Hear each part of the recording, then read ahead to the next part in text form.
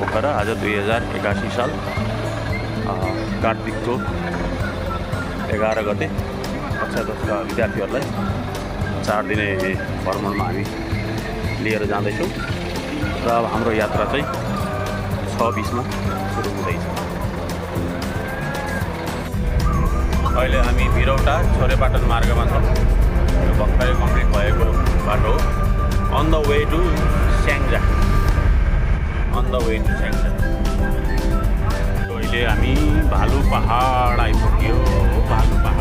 स्याङ्जाको भालु पहाड है। अहिले हामी भालु पहाडमा खाजा खाने कार्यक्रममा छौँ है। खाजा खाइरहेछौँ है। ल खाजा खाइरहेछौँ। अहिले हामी मिर्मी बाँधमा छौँ। तल बाँध छ, त्यहाँ मान्छेहरू ऱ्याफ्टिङ गरिरहेछन्। यो चाहिँ हामीले सधैँ भात खाने गरेको होटल।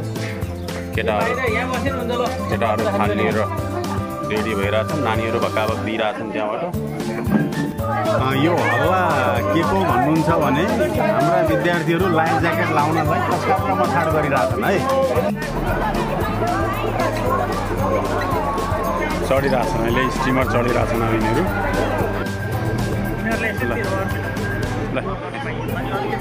रुरु क्षेत्र गुल्मीको अनि स्याङ्जाको पाल्पाको छेउमा यो 3 मुखे पुलमा हामी आइपुगेका छौँ। अहिले ठ्याक्कै 2:30 बजेको छ।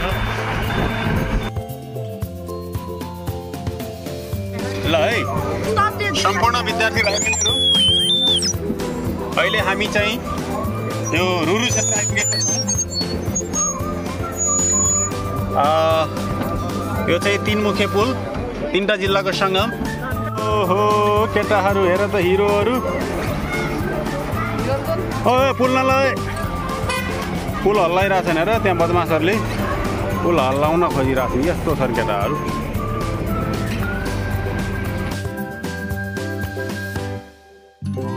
अहिले हामी रुरु क्षेत्रको ऋषिकेश मन्दिर परिसरमा छौँ। मेन परिसरमा छौँ। यहाँ रुरु कन्याको मन्दिर छ। दुर्गेश्वर माताको त्यसपछि विभिन्न मन्दिर छ। राम्रो रुरु क्षेत्रमा छौँ। यो सानो 2वटा नदीको सङ्गम छ। माथि जाने हो। एउटा सानो क्षेत्र छ। यसरी आउँदापट्टि बजार भयो होइन। यसरी चाहिँ यो क्षेत्र छ नेपालको बनारस शहरलाई।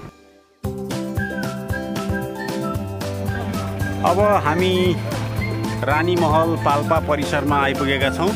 पहिलोपटक ग्लोबल कलेजिएटका विद्यार्थीलाई हामीले रानीमहल लिएर आएका छौँ।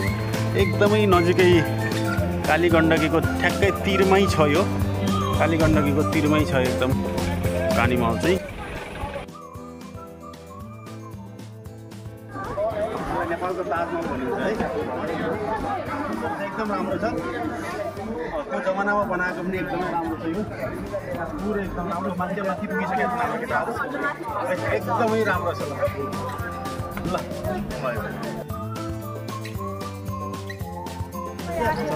म यतिकै हल्का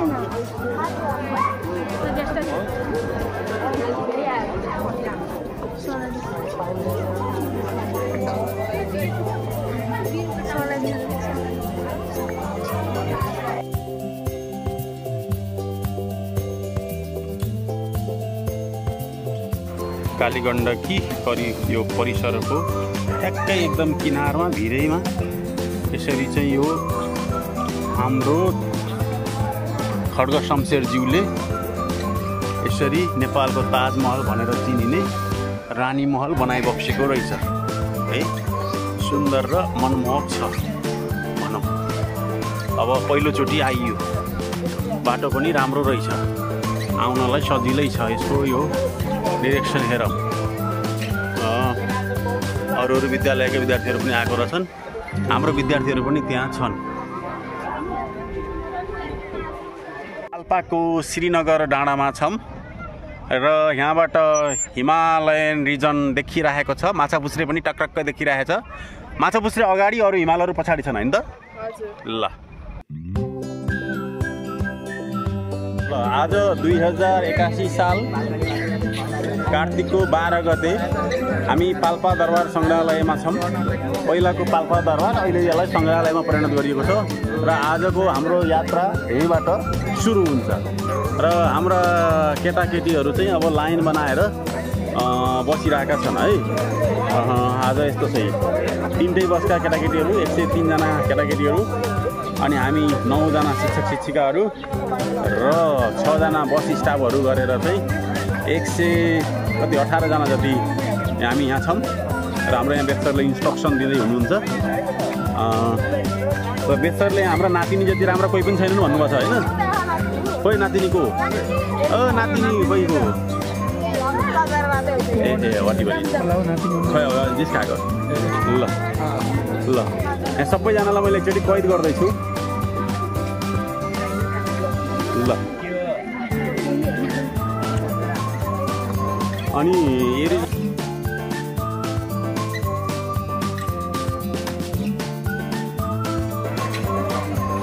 सार्थकले पैसा सबैजना धेरै लिएर आहा भन्ने यहाँ चाहिँ हल्ला छ होइन? यहाँ राख्ने स्विच गरेर ल। यो चाहिँ होटल पौवा हामी बसेको होटल। अब छोडेर हामी लाग्यो। अहिले हामी लुम्बिनी परिसरभित्रको तुटुगे मुनु भन्ने यो धर्मशालामा खानाको व्यवस्था गरेर विद्यार्थीहरूलाई खाना खुवाउँदैछौँ। लगभग आधा विद्यार्थीहरूले खाना खाइसकेका छन्। अब केही विद्यार्थीहरू लाइनमा छन् र केही विद्यार्थीहरूले खाँदैछन्। हाम्रो यहाँ बेच्चरहरू चाहिँ अबको प्लानिङ के भनेर सरसल्लाह गर्दै हुनुहुन्छ। बिहानको खाना तर दिउँसो खाइरहेको छ।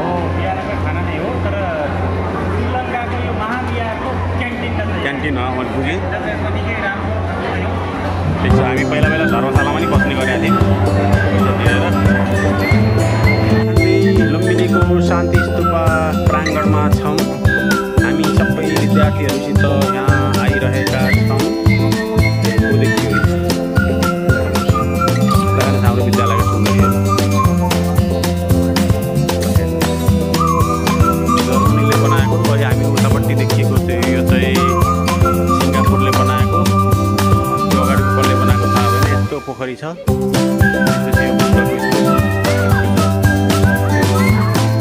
नेपालले बनाएको छ। हामी यहाँ जाँदैछौँ। यसरी यो सम्पूर्ण परिसर अहिले गोलबलका केही खान्छ विद्यार्थीहरू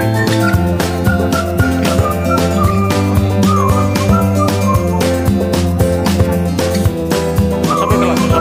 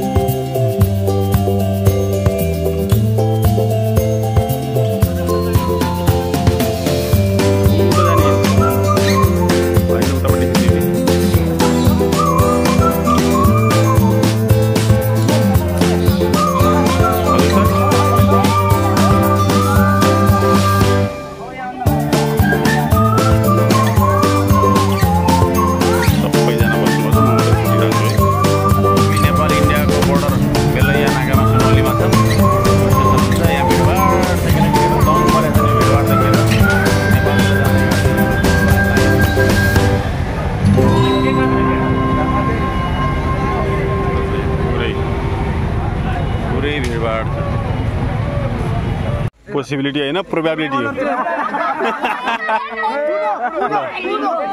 केटाहरूले देखाउन नमिल्ने कुरा गर्दैछन्। यहाँ चाहिँ यस्तो गर्दैछन्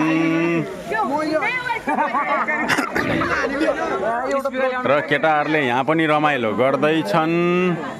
धेरै जसो त घोप्टेकोमै छन्। सक्षमले गिटार घोटिरहेछ, एउटाले मुरली घोटिरहेछ। ल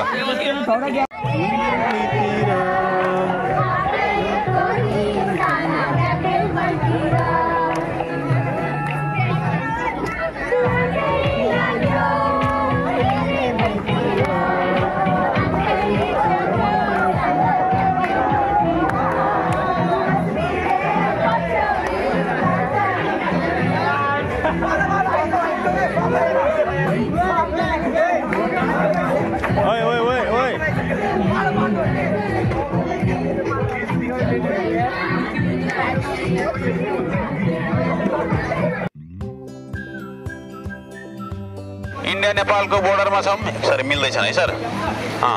सबै यत्रो लामो त कसरी आउँछ र? आउँछ। अब त्यो त सरले त्यो हामी अहिले नेपाल इन्डियाको बोर्डरमा ड्याम थियो नि, त्यहाँबाट सिधा वेस्टतिर गयो हो। अनि हामी वहाँ रेडी पुगेर त्यो कालीगण्डकी फेरि फर्केर त्यो जहाँबाट हामी स्टार्ट गरेको थियौँ नि मुभ गर्न, त्यसको अराउन्ड 6 किलोमिटर तल रामडीमा आएको छ। यसरी नदी रिभर गएर यहाँ आएको छ, यही नजिकै आएको छ। हामी त्यहाँबाट स्टार्ट गरेर त्यहीँ आएको छ। अब म गेस गर्छु रिभर भनेको लाइफ लाइन हो। संसारमा जहाँ पनि रिभरलाई के कुरोमा ल्याइन्छ, लाइफ लाइन ल्याइन्छ। त्यो रिभर त्यहाँबाट वहाँ किन गयो भन्दाखेरि अब अहिले हामी यो Resunga party palace family restaurant लजमा छौँ। ल अहिले हामी 20,000 तालमा छौँ। उताको रिजनमा अझै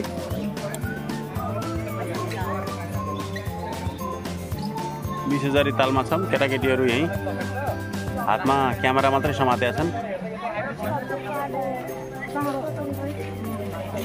अहिले हामी 20,000 ताल क्षेत्रमा छौँ।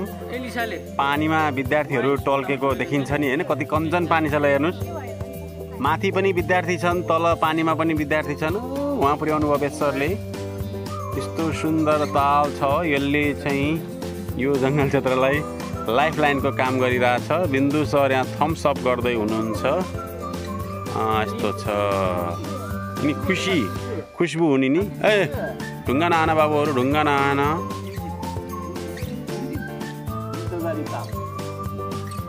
यो यहाँको जङ्गलको लाइफ लाइन। यसले के गर्छ भन्दाखेरि पुरा यसले चाहिँ यहाँको माटो जमिनलाई के गर्छ, पानी पुर्याउने काम गर्छ। म यहाँ घैँटोबाट पानी निकाल्दैछु। यहाँ देखाउ त घैँटो कस्तो हुँदो रहेछ नानी। यो माटाको घैँटोमा यसरी यहाँ पानी राखिएको छ। सुरुबाट एउटा घैँटो गाडिएको छ, घैँटोबाट म पानी निकाल्दैछु। घैँटो यहाँ कस्तो हुन्छ, पानी चाहिँ यसरी राखेको पानी चाहिँ नेचुरल पानी जस्तो, इनारको पानी जस्तो एकदम चिसो हुने गर्छ। यो पानीमा उभाएर यो जग उभाएर निकाल्छु र धेरै बेर भयो चिसो पानी खान नपाएको। हामी गर्मी भइरहेको नि त होइन, चिसो घैँटाको पानीमा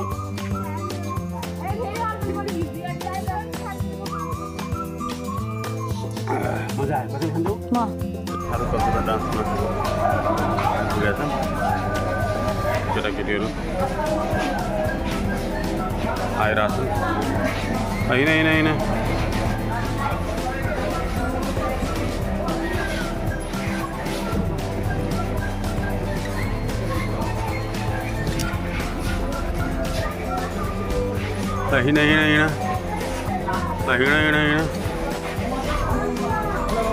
हेलो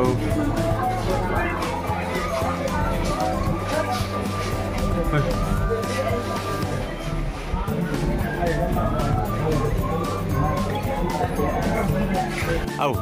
आजको हाम्रो सुरुवात सौराको एलिफेन्ट ब्रिडिङ फर्मबाट भइरहेछ। अब सम्पूर्ण विद्यार्थी भाइ बहिनीहरू, सरहरू अब चाहिँ यो एलिफेन्ट ब्रिडिङ फर्ममा जाँदै हुनुहुन्छ। ल नानीहरू, ल आऊ। सम्पूर्ण नानीहरू आऊ। We are going to elephant breeding form from this way है। यो झोलुङ्गी पुल तरेर पारिपट्टि एलिफेन्ट ब्रिडिङ फर्म छ। यहाँ एउटा खोला पनि छ, खोला तरेर हामी जानुपर्छ। ल दिसिकाले एलिफेन्टलाई खुवाउनलाई किनेको छन्। ल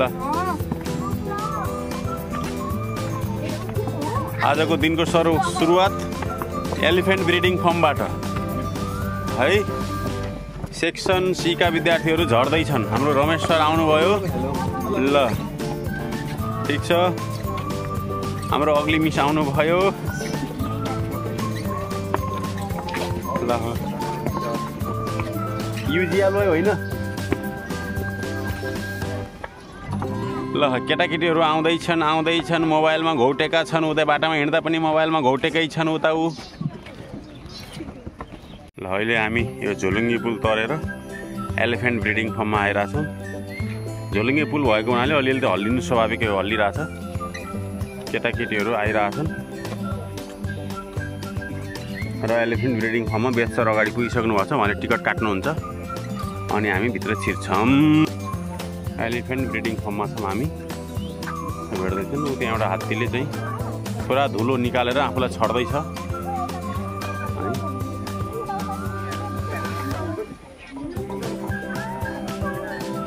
यो यतापट्टिमा चाहिँ यो बार लगाएको छ जङ्गली हात्ती यता नआउँछ भनेर। अहिले स्टुडेन्टहरू एलिफेन्ट ब्रिडिङ फर्ममा एलिफेन्टहरू हेर्दैछन् र उताबाट 4-5वटा हात्तीहरू चाहिँ घाँस लिएर आउँदैछन्। यो सानो हात्तीलाई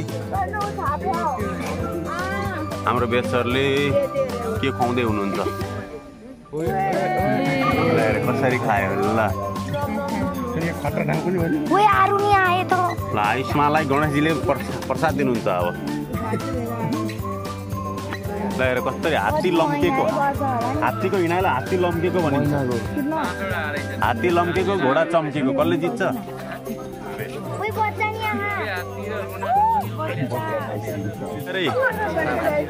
हात्तीहरू आए। ल हेर त्यो वनचराले कन्ट्रोल गरिरहेको छ।